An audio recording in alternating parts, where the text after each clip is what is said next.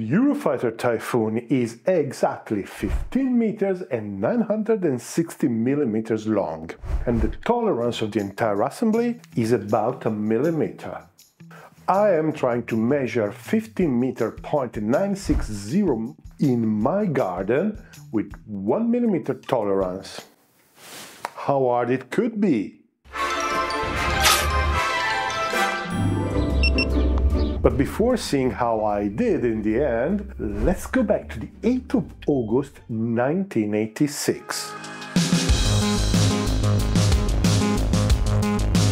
The 8th of August 1986, the British Aerospace EAP took the skies for the first time. The EAP was a technology demonstrator whose purpose was to explore several new technologies that were deemed essential for the new generation fighter. In this video we are going to focus on the structural design of the Eurofighter, so among the technologies tested on the EAP we will focus mainly on composite materials. In fact, the Eurofighter is known to be a plastic plane, with 82% of the aircraft weight being made by composite materials.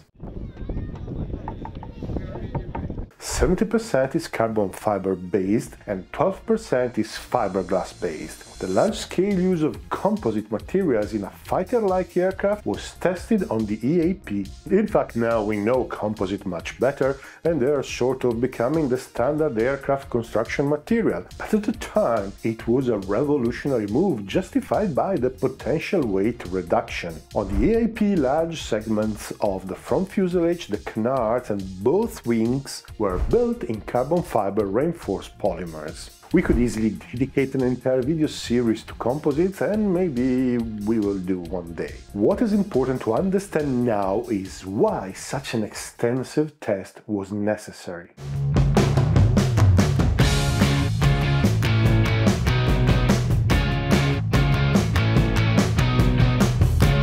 So the first reason is that in an era when structural computer simulations were rare and expensive, it wasn't entirely clear how to use these composites. Composite materials, in the case of the Eurofighter, are made of a fabric of carbon filament or fiberglass covered with a thermosetting binding polymer. It is sort of intuitive how the behavior of composites is not isotropic like metal. So if you pull in the direction of the fabric fibers, the maximum stress for strain is different than if you pull perpendicular. So to use composites, you need to understand where the stresses will be in the structure and build the composite elements in a way that they will be capable of bearing those stresses. In practice, you need to put the material where is needed and exactly how much is needed to bear that specific stress. Just adding extra material to stay on the safe side, it's okay with metals, but may not be of any use because it may not be capable of bearing that small stray stress that was unaccounted for during the design. And this is because that small strain stress may not be applied in the right direction. For example, a panel that covers part of the wing or the fuselage may easily bear the traction stresses, but if it happens to be twisted by an unforeseen load, it might easily bend and break. The second reason that required extensive testing was fatigue. In metals, local imperfections inside the material may cause areas that can't withstand stresses as well as the rest of the material. These areas break, creating micro cracks that grow over time and make the piece less resistant to stress overall. This is the so-called metal fatigue, and it is well known. At the time, the fatigue behavior of composites, particularly in such large and complex assemblies as they were requested on a fighter, was still mostly an unknown. And to be honest, even today, composites are less predictable than metals, albeit we have progressed a lot since the 80s. This was an extremely important consideration because composites tend to be very stiff and brittle, and when they fail, they tend to fail catastrophically. With metal, you may catch the micro cracks while they're forming, or you can see some permanent strain. Composites do not warn you as early as metal. So you may ask, why bother?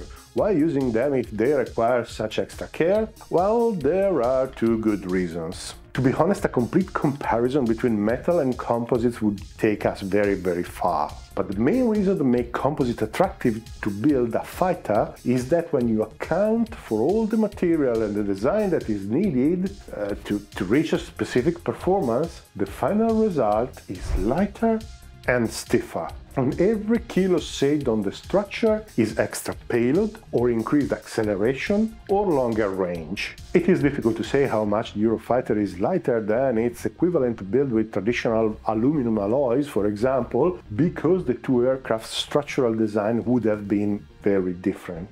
As a rule of thumb, we may say that such an aircraft may have gained around 10% of the structural weight. The structural weight, not the overall empty weight. But anyway, don't be fooled, it is a big difference in performance.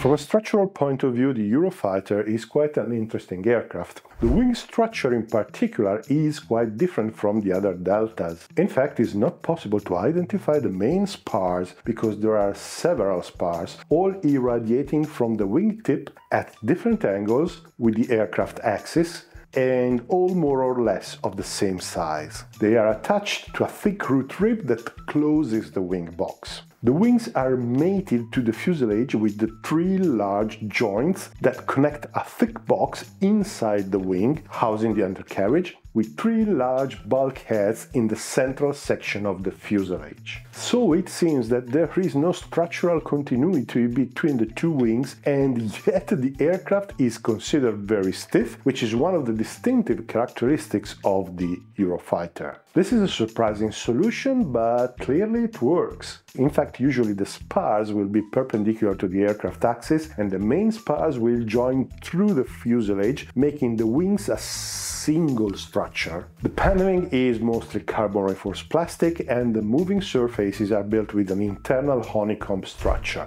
The fuselage is more traditional, with bulkheads and longerons, but with little use of stringers, and this again is a testament to the stiffness of the structural design.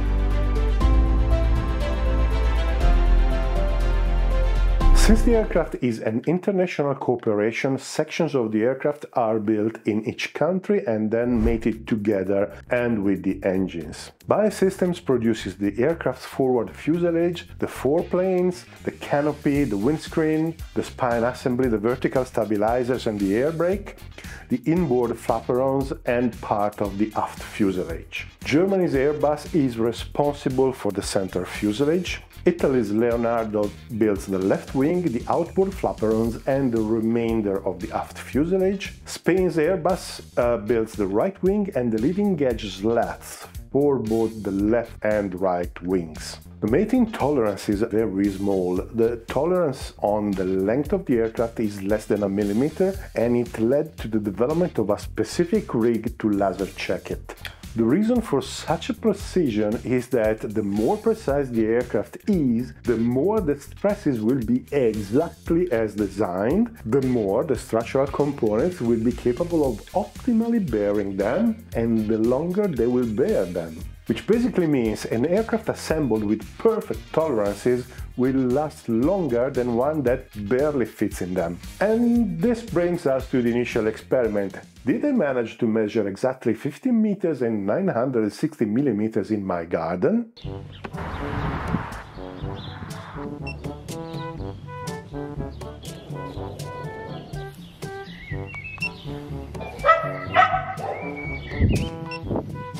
That's difficult.